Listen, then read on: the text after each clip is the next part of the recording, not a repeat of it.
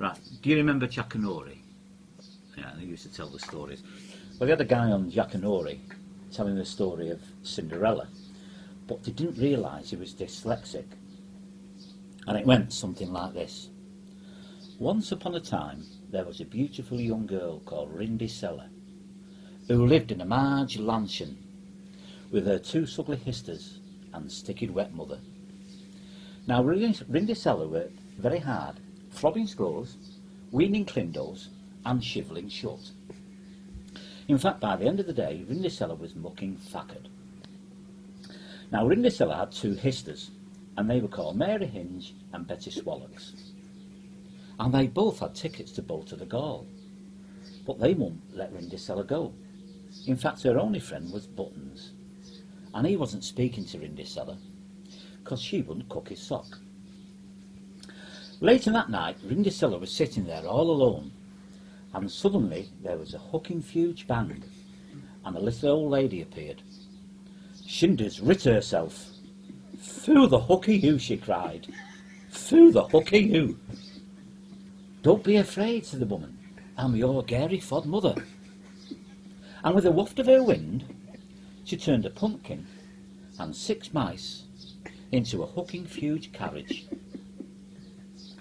"Mice all crooking fighty," Rinders shouted. "It's a mucking firacle." But her gary fod mother said, "You must be back by midnight, or there'll be a cooking calamity." At the ball, Rindercella was dancing with the pransome hints. He'd been there since 8 o'clock and was as fist as a part. "Shanty a fag," he said. "Shanty a fag." Suddenly the clock struck 12, and Rindercella pucking panicked and went running out of the ballroom, tripping bass over ollocks. "Bumcack! Bumcack!" cried the pransome mince. "I didn't even get a Joe Blob." And looking down, he spotted Rindercella's slash glipper, and picking it up said, "Whoever this glipper sits, I shall marry."